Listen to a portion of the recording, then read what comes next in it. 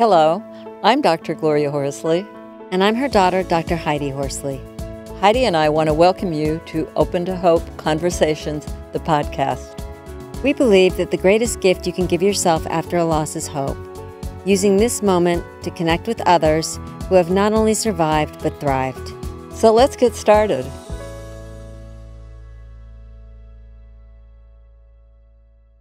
Welcome to the Open to Hope show. I'm your host, Dr. Gloria Horsley, with my daughter and co-host, Dr. Heidi Horsley. Well, Heidi, we've got a great show on today, got a great guest, and we're going to be talking about using personal tragedy to transform the lives of others. But before we get started, Heidi, I wanted to remind people that my new book, Open to Love, The Secrets of Senior Dating, is now on Amazon. It was written by myself and my fiance, Dr. Frank Powers. It's for those of you who have lost a partner and are again looking for love. We've got lots of really great tips and tools for you. We use our life and our experience. We met on Silver Singles app, and we use our experience to tell you that there is love out there again and give you some ideas about how you might go forward after your loss. 100% of the proceeds for this book go to the Open to Hope Foundation. Heidi, would you like to introduce our guest? Sure, I'd love to. As you said, Mom, we're going to be talking about using personal tragedy to transform the lives of others. We are talking today with one of my very favorite people in this space. Stephen and I have worked together for many, many years. We first met at the Compassionate Friends. And later on, Stephen was my student at Columbia University. So we have also worked together at the Tragedy Assistance Program for Survivors of TAPS, where Stephen worked for many years. So Stephen lost his sister Stacy in a car accident when they were both teenagers. He is a licensed clinical social worker and graduated from Columbia University, as I said. His expertise encompasses diverse community settings. He is the founder of Embrace The Darkness LLC, where he offers transformative somatic breathwork practices, empowering individuals to get their mind to shut up so the body can talk. And I look forward to hearing him talk more about how we can do this. And if you want to see YouTubes that Stephen has made with Open to Hope, please Google him, because you have done a lot for us and with us. So Stephen, welcome to the podcast. Thank you. Thank you. It's a pleasure to be here. Thanks for having me. It's so great to have you on, Stephen, and Heidi and I really appreciate your coming on and talking about what you're up to right now. But let me start out the show with saying Heidi and Stephen are soulmates because they both had sibling loss. And I want to start out by saying it's an unacknowledged loss, and they've taught me a lot as a bereaved parent how it is to have a loss of a sibling. Thank you, Mom. I'm wondering, Stephen, if you could just start by telling us a little bit about your loss, and then from there we'll move into what's helped you in the somatic piece and what you're doing today. Sure. It's been a long time. August of this year of 2024 will be the 22nd death anniversary, as I call it. And so Stacy was a cheerleading instructor for the National Cheerleaders Association. And during their camps, they have public camps or private camps. And so I had been voluntold by my mom to go up with her because none of her friends were available, and it was about a 6-hour drive. And on the drive coming back, we had actually both fallen asleep, and she had died in the accident, but I had survived. So a big part of what I also talk about with my journey is also being a part of the queer community, because she was the first person I told that I like boys at 16. You were actually in the car with your sister. Yes. I would guess we just know so many people who talk about that trauma of that moment. The fact that you were in the car and then like you said, have a lot of fears in your own life still, I mean, being LGBTQ and part of the community, if all of these experiences, this adversity has been one of the reasons that you are focusing on somatic work with people.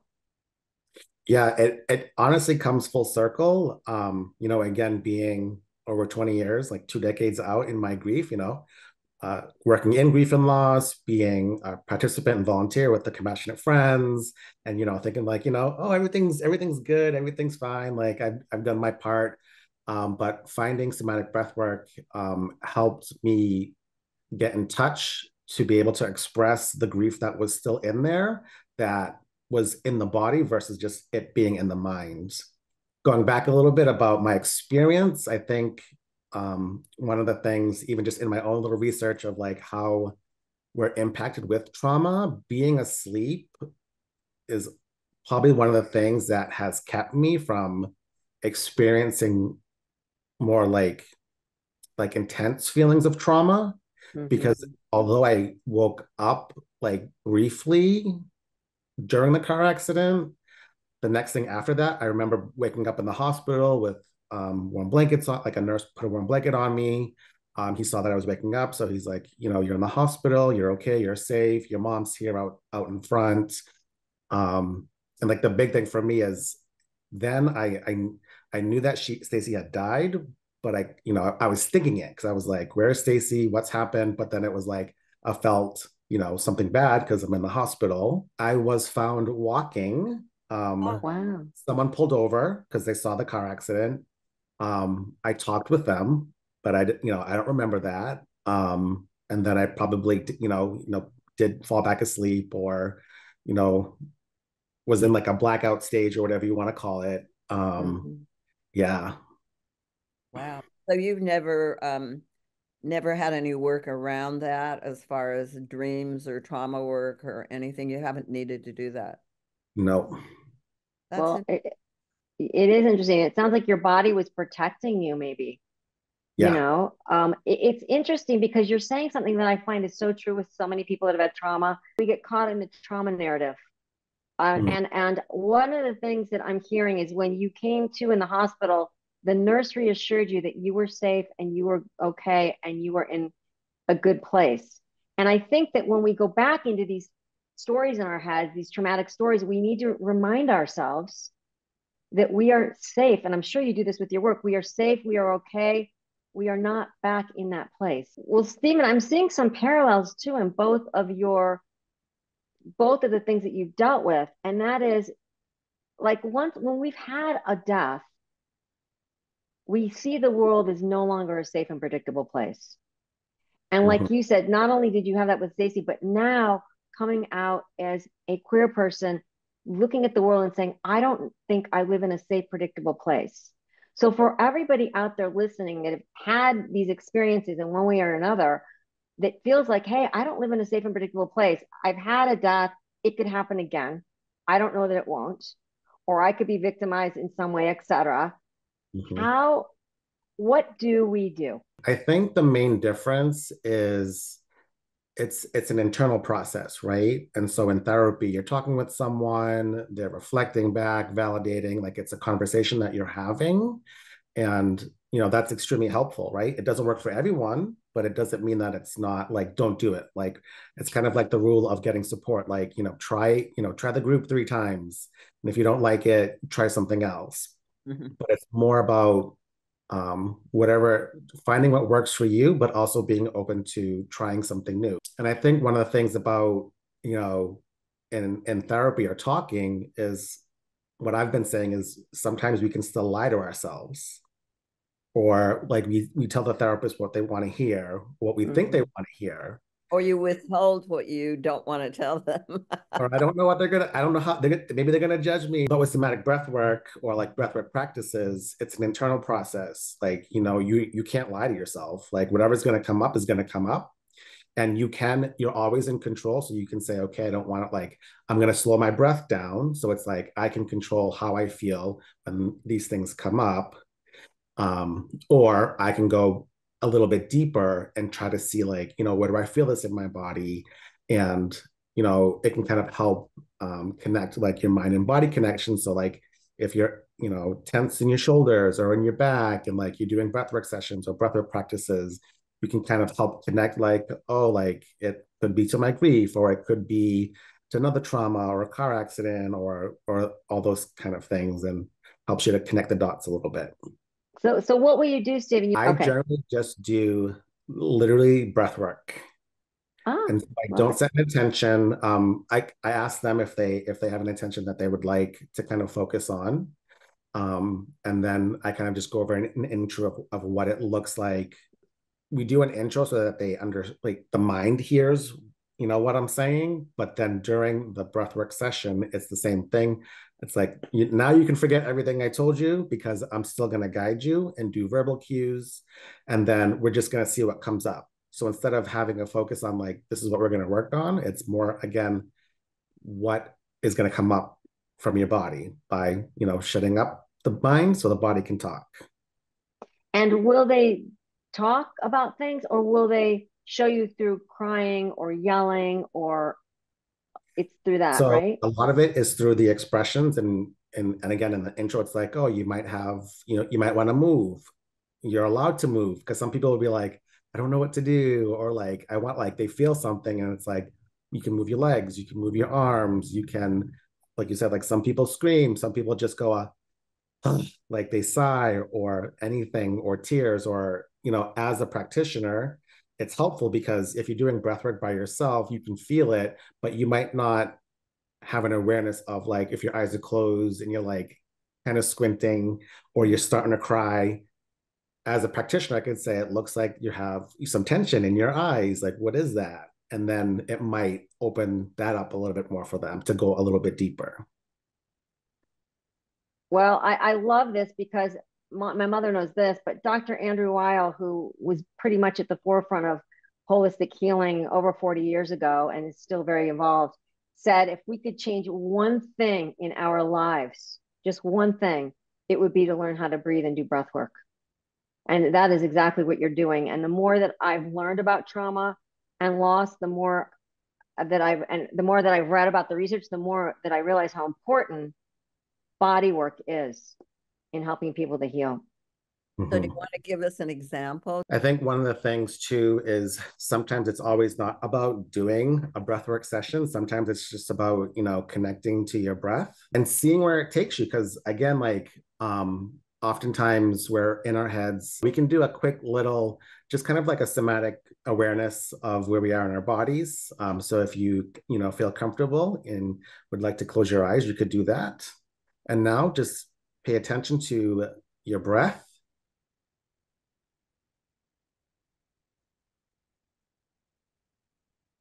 And just like doing a body scan, head to toe, just see if there's anything coming up, any stress, any tension.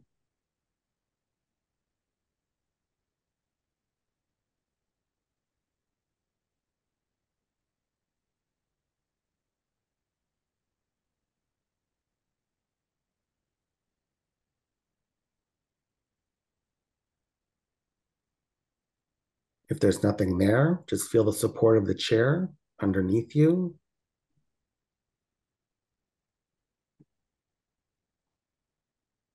As you exhale, think about sinking into the chair.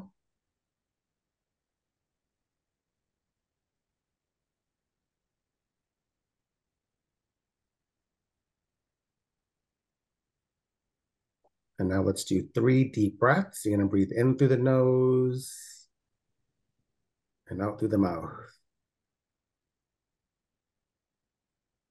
In through the nose,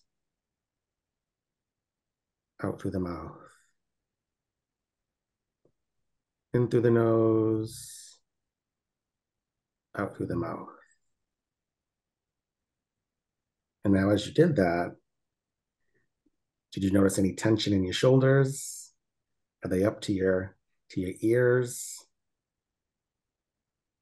If you exhale, can you feel them drop?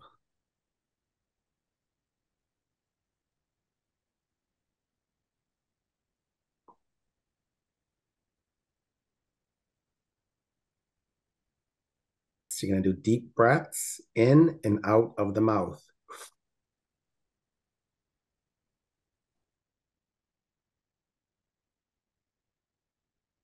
Doesn't have to be fast. Just find your own rhythm. Connect the breaths, no pauses.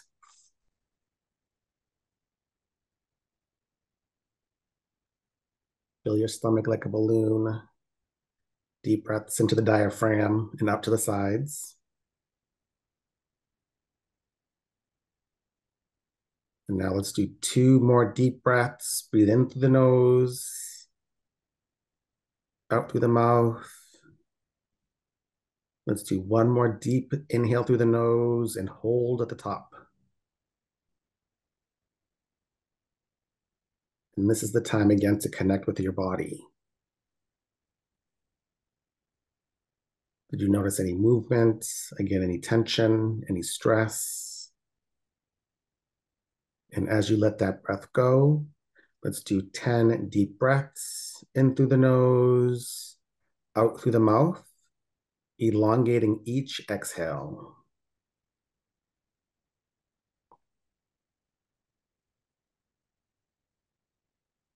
Breathing in through the nose helps to filter as a normal function. And as we exhale slowly, this helps calm our nervous system down. And then whenever you're ready to rejoin us, feel free to open your eyes and tell me what that was like for you. Very relaxing. So now what happens with your client after you do that? Just like we say in therapy, it's different for everyone. So the process is more of like, were there things that came up that you want to talk about? And they don't have to. Do they want to journal? Journal is always a great option for them to, again, allow things to come up in their head and then write it out to get it out. And what is your website? It is embracethedarkness.org. I felt very calm. I definitely felt very relaxed. I am just wondering, Stephen, if you had advice for someone that's struggling right now after a loss, what would you tell them? What has helped me was, in part, the compassionate friends, just finding other people who, have experienced a loss or a death, and being able to connect. Did you use somatic breathwork maybe just with yourself to help you through the death of Stacy? Did you find yourself doing body work and breath work? No, because I think one of my things too was I was in sports, so I was active. Yeah. And I always felt like at the end of a really tough, practice or workout, that I felt good, because it's, kind of breaking the body down to like release stress. And I think, if we think about everything, even trauma, it's all like stress in our bodies, and our bodies store it. And so when we exercise or go for a walk or we're out in nature, we are expressing that stress. All right. I love it. Well, listen, thank you so much for being on the show today. And I know Embrace the Darkness LLC going to be important for you if you like the breath work, if you like what you're hearing about taking care of sibling loss or any other type of loss can be really helpful. So thank you so much for being on the show. It's so good to see you. Thank you, Stephen. And I would definitely advise people if they need this kind of work to do it, because Stephen is a very skilled therapist and you connect very quickly and very easily with people. I've watched you firsthand for nearly 20 years. And Stephen has worked with all types of people, all types of ages. You're phenomenal. And your empathy is amazing. And I'm so glad we had you on today. It was a pleasure and an honor being here. Thanks for having me. And Heidi and I want to thank everybody for watching this show today. And we always want to remind you that if you've lost hope, please lean on ours until you find your own, and God bless. I'm Dr. Heidi Horsley. You have been listening to Open to Hope, the podcast. You can follow Open to Hope on Facebook, Instagram, and Twitter. To learn more, visit us at opentohope.com and go to Apple Podcasts to subscribe. I'm Dr. Gloria Horsley. Join us again next week for another Open to Hope conversation, where we invite you to lean on our hope until you find your own.